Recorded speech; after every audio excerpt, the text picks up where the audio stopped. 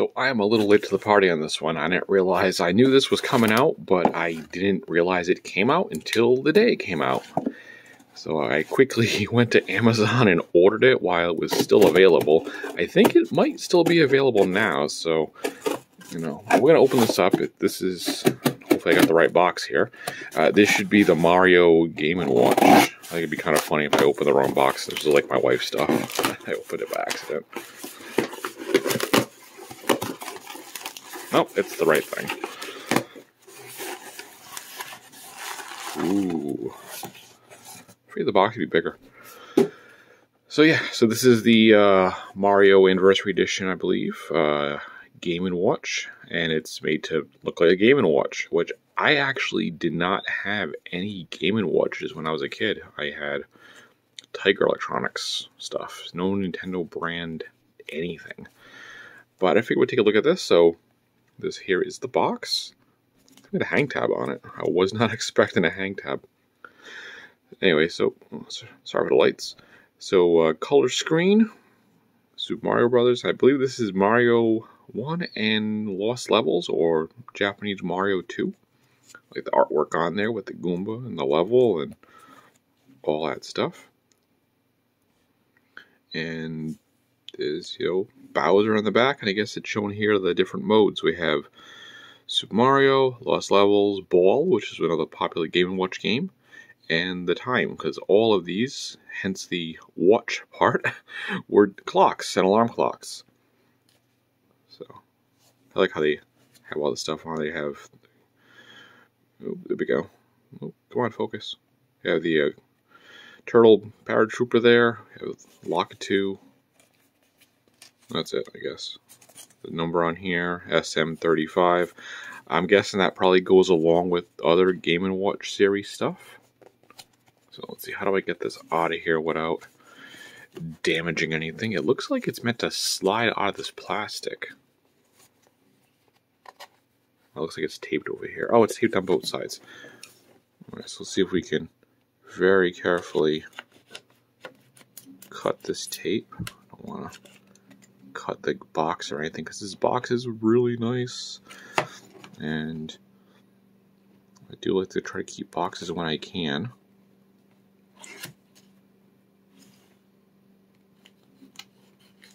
Alright, that's one side. Let's see if I can get the other. Yeah, this is like surgery over here trying to do this without ruining anything. I nicked it right there. That's okay. It's not terrible. Alright, let's see if we can slide it. There we go. Okay, so it slides out. Oh, that's awesome. Oh, that's really cool. Okay, so when the slip cover is on, it's Mario. And when the slip cover is off, it's Ball. That's really neat. What about the back? Does the back do anything? No, it just moves. Oh, yeah. Oh, look at that's awesome. So, look, you have Toad and Princess hidden when the slip cover is on. And when it moves off, you can see them like you just beat the level. That's really cool. Alright, we're going to put that right back there, because that's really neat looking.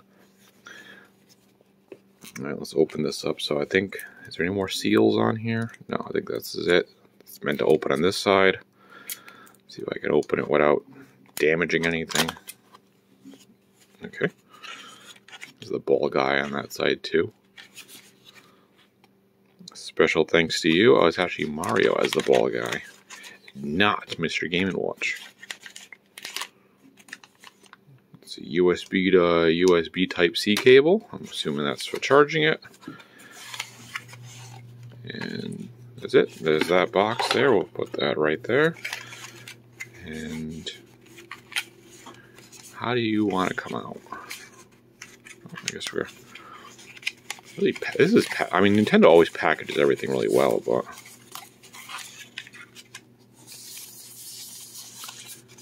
there we go. Is the main event right there? Oh, it's nice. Oh, it's little. This is a lot smaller. I figured it'd be a little bigger than this, but the screen's pretty. It's bigger than, say, a Game Boy Advance Micro, screen-wise. Well, the whole unit is, but. So that feels just like an NES D-pad.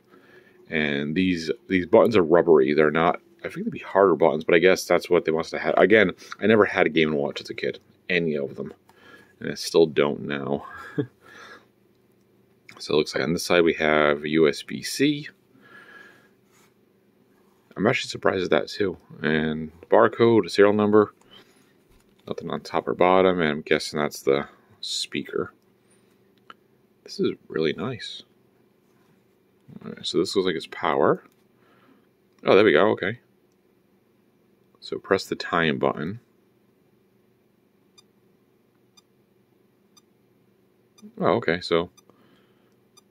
Oh, that's neat. Okay, so when you press time, it's one is making a ticking sound, if you can hear that. And it looks like it's little, on the right there, a little seconds thing going up and down the screen, or around the screen. If I press time again, yeah, let's see what else.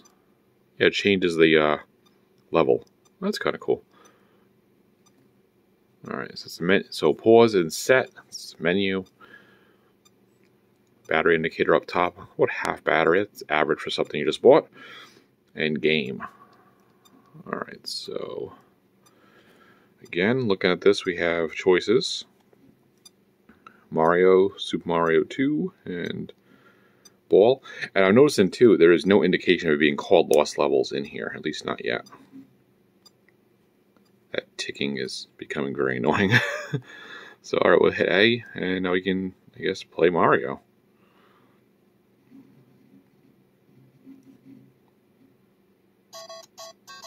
It sounds good.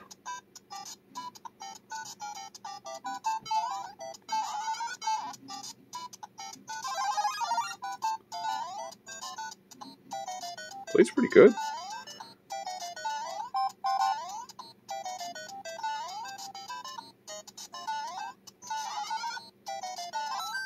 I've been playing a bunch of Super Mario 35 lately, so kind of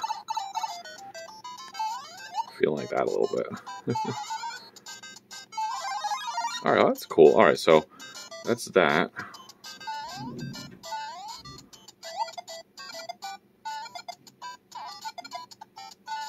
Yeah, I gotta say, it plays pretty good. Alright, so let's see. If we hit game again, oh, this brings us right here. So if I hit this again, will it reset? No, it doesn't. So I hit this again. 2. Alright, so it goes right to Mario 2. And this is Mario or Luigi game. I've never been good at this game. I know it's very difficult, I get that.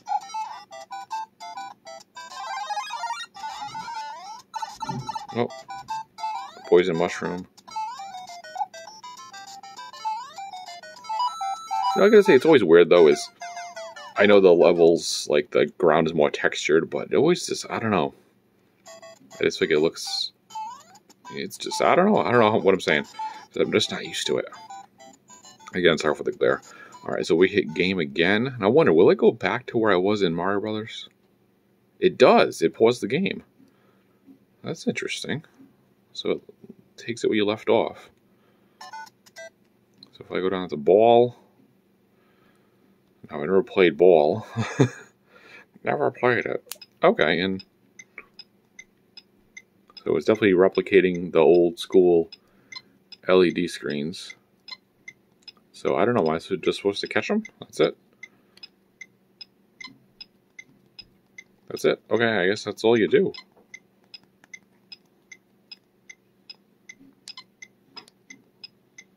Neat.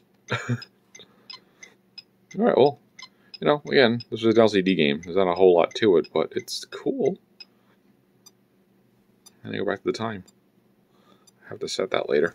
But yeah, this, I like it. It's neat. I mean, it's something you, I guess, could carry around with you. I would just worry about, you know, scratching anything. It doesn't come with, it's not in any kind of case or anything. I know some Game & Watches are in those kind of like DS type cases.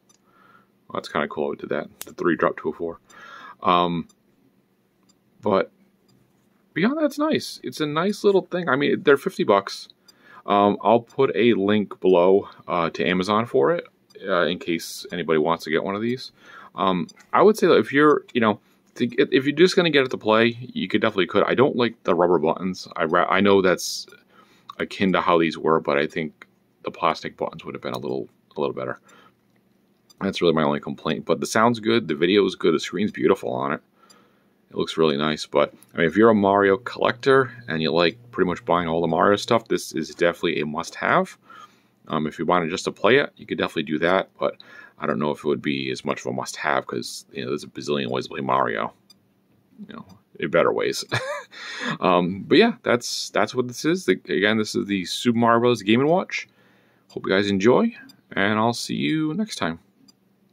You see that? Oh, he blew up the 4 that time. That was cool.